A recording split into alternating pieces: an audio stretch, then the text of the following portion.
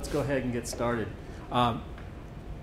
First, if you haven't participated before, my name is Frank Markley. I'm a member of the consulting group of Pauling & Associates that's working on the strategic plan for CCRI.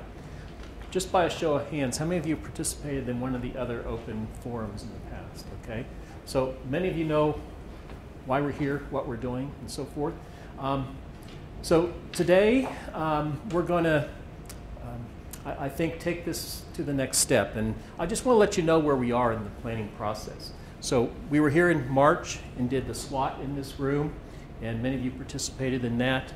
We then took that information and developed, last time we were here, strategic issues.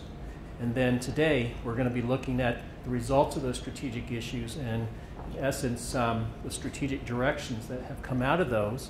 But more importantly, we're going to start to, in essence, create that strategic goal framework. So from that perspective, that'll be the exercise for today. It's a little different. What you see over here is the group from the listing campus and how they started that. We're going to give you sticky notes and basically Sharpie markers, and we have an exercise for you that really starts to put the goal framework together for CCRI. So before we do, I want to just go through and talk a little bit about some definitions, a little bit about the process and how we see this kind of shaping up. This is the last open forum for this particular semester. As you know, basically this semester is coming to a close. The goal is to create the strategic goals and get them on the website before faculty leave for contract, which is May 19th. And while the summer continues on, there'll be a feedback mechanism on the strategic planning website, webpage of CCRI. And then when we come back in the fall and after classes have resumed and things kind of return to normal, we'll pick up with the planning process and finalize that with strategies and success measures. Keep in mind that we're at what we call the strategic level. And the strategic level, in essence, is the strategic directions, goals, and strategies. We're not going to be talking about, in our strategic plan, things that you need to do at your particular unit level or division level, and certainly not talking about policy and procedure. That's going to be coming down the road as you implement the plan. So keep in mind that, again, we're still at that fairly high level talking about the college as a whole and what's good for the entire college, regardless of the campus. Now, the word goal, when we start to talk about goals, is a specific achievement. It's a targeted completion date, something that has to be completed or reached. Now, when we talk about strategic direction, that's a little more broader, and that's really the statements that you see or that I'm going to be talking about today are really called strategic directions. So here we are. I just want to keep you informed that this has been, and you can see from step one, a process that has come up from the bottom organically and is going up. What that means is, in essence, that the gap analysis and SWOT-C that you did started with people who participated in the planning process. It went to strategic issues. Step 3 today is strategic directions and goals. Step 4, the work that we'll be doing today, will help us create those goals and key strategies. And then finally, key performance indicators. So keep in mind, this has been a bottom-up process, not a top-down process. So when we talk about strategies themselves, and you'll see an example of this, those are the action intended to accomplish specific goals. And those will start to be crafted with a variety of different people. Those are the people who work in student services and academic affairs, Dave's area in terms of administration and fiscal components. So keep that in mind, that all of these particular steps are leading to your strategic plan. So this is an example, and that may be hard to see, of sort of the outcome. Because at this point in the phase, people say, well, we've done a lot of work. I can't really see anything yet. And I should say, well, we're getting there. But what you can see, this happens to be Mass Bay Community College. They're a community college about 10 miles north of Boston. And they're a multi-campus system very similar to you, serving both a metro area as well as a suburban population. this was their strategic plan for 2012 to 2017. They're just wrapping this up. They're starting another planning process. But what you can see at the top is that this is strategic directions, goals, strategies, and outcomes. So the very top bar going across is focused student success, expanded partnerships, collaborative college community, and improved systems. Those, in essence, are what we call strategic directions. And that's, in essence, where we're talking about today. Now, the second line down here is strategic goals. And that starts to narrow it down. So from strategic directions, we get to goals. And then how do you accomplish those goals? You create strategies. So these bulleted items are specific strategies to accomplish this goal. And then strategic outcomes is how do we know if we're successful in accomplishing that goal? In this case, those outcomes are specific to measurement, and we can measure the progress along the way. So that's I think a good example of a close-by community college that, in essence, has gone through this process, has a very effective plan. But again, at the end of the day, you'll see a very similar format here for CCRI. So just one more statement about strategy and goal setting, because a lot of times when we talk about strategy, there's an intention, well, strategy is the goal. Well, it's not really. Strategy, as you can see here, is an exercise in problem solving. The problems could be many varied, depending on what you're trying to solve. But so those, in essence, are things that are well thought out. Strategy is focusing on solving. Goals support the strategy, are critical, but goals don't solve problems. We have to keep that in mind. That's why we have a goal, but then the question becomes, what strategies do we need to solve that goal? In essence, is what we're trying to do. So keep those two in mind as we move forward. So I want to talk a little bit about the debriefing with the strategic issues. You have a handout in front of you. That handout was developed last time. In essence, this is what we did. Last time we met as an open forum on the 4 campuses, plus the online exercise. We had 56 participants in the open forums. We had 30 that completed the online component of the strategic issues exercise. And that information is before you right now. Now that is, in essence, pretty much verbatim. Again, we're not filtering anything here. Those are the direct responses that we received. Now from that, my associate colleague Marty Mahler and myself sat down for almost a day and took those 152 responses and tried to put them into some general categories. Now those categories are what you call at the top, strategic direction. You'll see the first one says enhancing student services or student success and completion. And then underneath that are what we call strategic issues that support that strategic direction. Now this went to the Strategic Planning Committee on April 28th. They got this, they tweaked it, they moved some things around, they eliminated one strategic direction and created another strategic direction. They also took some strategic issues and moved them to different categories. So what you're seeing right now was the final document that was validated by the Strategic Planning Committee last Friday. So that's a critical component. Now, keep in mind, what is a strategic direction? It's a key statement that propels you towards an intended goal. So that strategic direction is going to be, in essence, that first overarching theme or concept that's going to basically be put into the planning process. Now, these are the 6 strategic directions. You can see in terms of enhancing student success and completion, expanding partnerships, programs, certificates, and degrees, ensuring financial strengths and robust systems. Number 4 is improving college image and perceptions. Number 5 is talking about effective organizational culture, collaboration, and engagement. And number 6 has to do with expanding opportunities for professional development, including career pathways and processes towards advancement.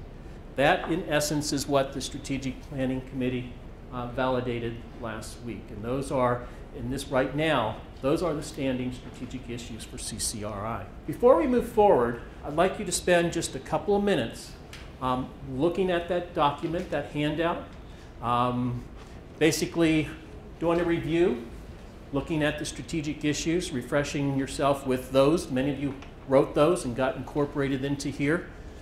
But again, how well do those responses adequately convey the issues at CCRI? Do you think that they are pretty much in line? Again, they're very broad. But then more importantly, are those directions reflective of the strategic issues in each category? So just take a few minutes to look at that. And if you have any questions, we can basically talk about that, and then we'll move forward very quickly. So let's go ahead and go on then. So what we're going to be doing is, if you're familiar with, many of you have probably in your past have had to write papers for English, and the first thing you do is typically put an outline together, and that's very similar to what we're going to do today.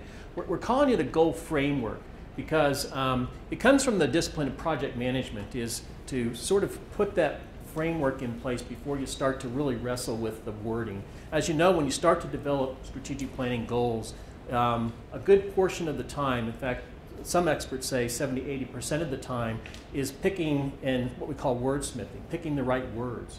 So I think today, with this larger group, what we're trying to make sure that we accomplish is we want to make sure we get the right words and that those are in the goal. As you can read, there are 7 pages of content in the strategic issues, but there are, in essence, nuggets that are very important that really need to go into the goal, whether it's a statement, a word, or a phrase, something that's going to, in essence, fill out that strategic direction and make it more, I guess, holistic for development of a goal. So here's a sample goal from an institution, Laramie County Community College, that we worked on last year. You can see that this goal says, over the next 3 years, we will increase the number of students earning high-value credentials. Now notice they didn't say a degree or certificate or anything like that. By 24% by redesigning our courses for 21st century learners, creating new programs that help drive the economic and social futures of our state. Now, economic and social, so these are those general ed degrees as well as more career and technical degrees. Now, with that statement, we could sit here for hours and kind of debate whether, some of those words, economic and social futures, looking at what time period and what percent increase and so forth. But there's certain keywords in here: high-value credentials, redesigning our courses, 21st century learners, creating new programs that are key to making that goal work. And that's really, I think, what we want to do today. So in essence, that's the exercise before us. So when you look at goals, you have in front of you different colored sticky notes. And I didn't realize that sticky notes came in 100 different colors until I started to go shopping for them. So, but when you read the research literature on goals, most goals can be broken down into 4 common components. We have people, facilities and infrastructure, systems and services, and funding and policies. So if you analyze pretty much any type of goal, you can basically break it down into those 4 particular areas. Now, these categories are colored because and correspond with the types of colors of sticky notes that you have. You have, in essence, sort of an orangey red one, a green one, a yellow one, and then sort of a dark blue. As one person said in the last one, azure blue. So now what we'd like to ask you to do, here's another example of this. So this happens to be in a goal of increasing overall fall retention to 60% by 2018. And this goal we worked with a couple of years ago, and they actually did reach this goal, and they actually reached it in 2017. But you can see under here the strategies, and it depends on the goal, but you can also do this type of work with strategies. So one of the strategies is to create faculty work groups focused on increasing faculty engagement. students through creation of active learning spaces, so that includes people, systems, and facilities. If you're purchasing software to identify at-risk students like Starfish or others, fully implement a comprehensive intervention and student tracking system that requires funding, people, and systems. So those are the types of things that we're looking at as you do this. So we'd like you to work in small groups. In this case, we're working in groups of 3 to 4. We want you to look at the strategic issues under each strategic direction. Just like the SWOT-C analysis, they're going to bear fruit for you. There are certain words in the strategic issues in your handout that are very important. So now as you start to look through those, you want to probably identify, you can use those handouts are yours. So circle 8 to 12 statements, words, or actions that you think should create a framework for a CCRI strategic planning goal. And again, it's a framework. We're not looking for long statements. You'll see up here that most of this is a couple words, a sentence. We're not looking for you to create that goal because that takes a tremendous amount of sort of effort and wordsmithing. We're asking for you to give us the components that should go into that goal. So when you start to look through these, start to pick your top 5 or 6 statements. And then determine whether or not, using sticky notes, that those are relevant to the different colors. Is it a facilities issue, a process, a people issue, or a funding issue? So, and then we'd like you to get up with your group after you've written them on the sticky notes. You can write multiple statements on each sticky note, and then go place them up over the 6 areas that you see over here on the wall.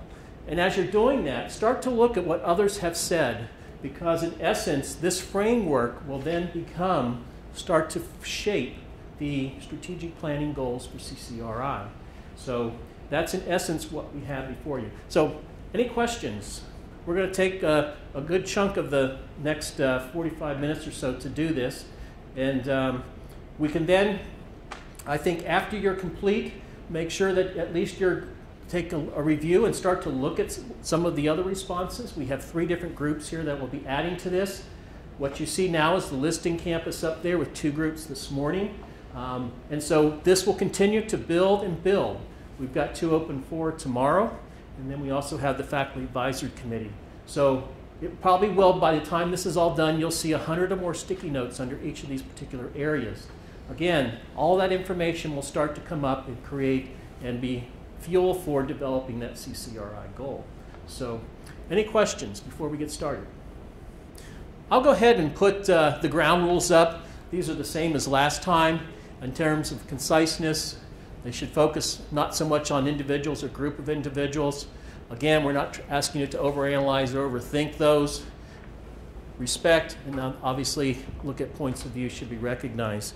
So from that perspective, I think the best thing to do is probably leave this up. This is also on your instruction sheet at the bottom, so you know what color based on the type of goal that it is.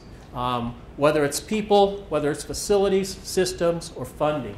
Now the last group said, well, you know, my statement really has all of those. Well, I think the goal is to pick the best one that you think represents that. And so, yes, some statements you have could probably fit all 4, but pick one that you think is most relevant to that. And then we'll take those and start to look at them by category. So I'm going to let you start your work, and again, get up at your leisure and start to paste your sticky notes on each of the appropriate strategic directions, and then we can basically move forward from there.